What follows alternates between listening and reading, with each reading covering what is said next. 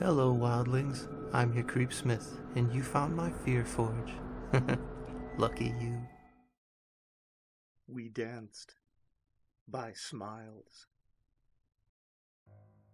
Footsteps aren't an uncommon thing to hear when you're sitting in a basement, so I think nothing of it when I hear quiet thuds coming from my upstairs hallway. I assume it's just my brother, and I continue doing whatever little pointless thing I was doing at the time.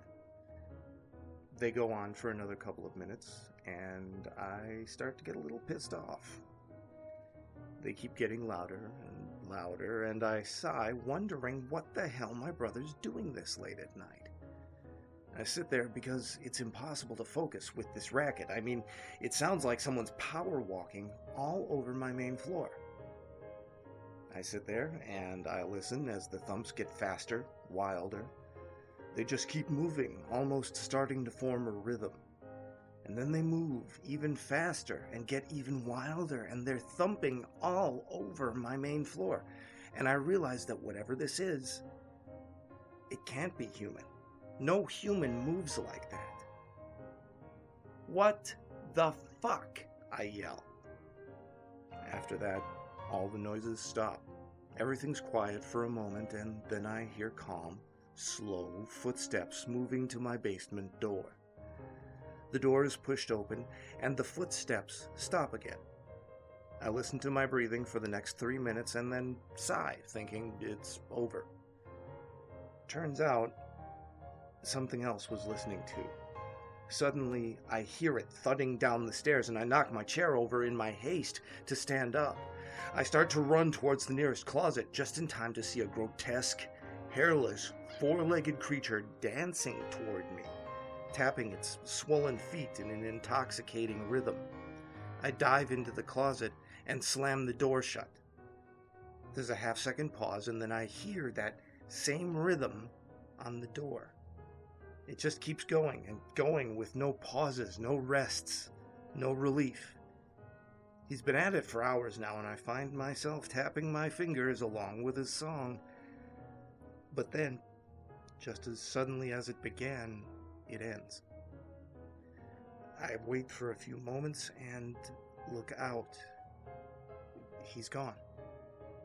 I flip on a light and fall into a chair. It's safe. I relax and I think for a few moments. But then, I notice my foot tapping.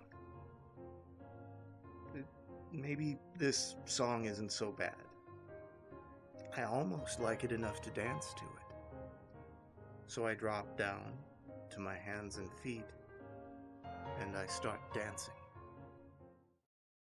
Not All of Us Snap by IPostAtMidnight. Yeah, it's weird, I told the investigator. How these things always seem to happen when some big national scandal's going on. Everyone gets distracted. Well, how well did you know Mr. Walker? Not very. He worked in that cubicle over there, but hardly ever spoke. Quiet guy. I'll bet you hear that a lot, officer. Notice any unusual behavior? Before he shot up the mall? No, nothing much. Well, thank you. If we have any more questions... Oh, wait. He had 2 phones. Every morning he'd place one by his keyboard, like a ritual. I don't know why. In 2 years, I had never heard it ring until the other day. Walker nearly falls off his chair. I saw him answer, and a minute later, he just left the office. Forever, it turns out. Maybe he got some bad news?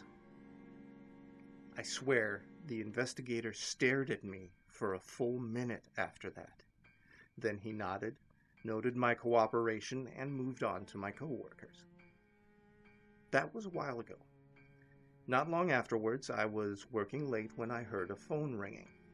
I tracked it to Walker's desk drawer, beneath photos of his daughter. It was the spare phone that I had noticed. Stupidly, I answered the call, like they knew I would.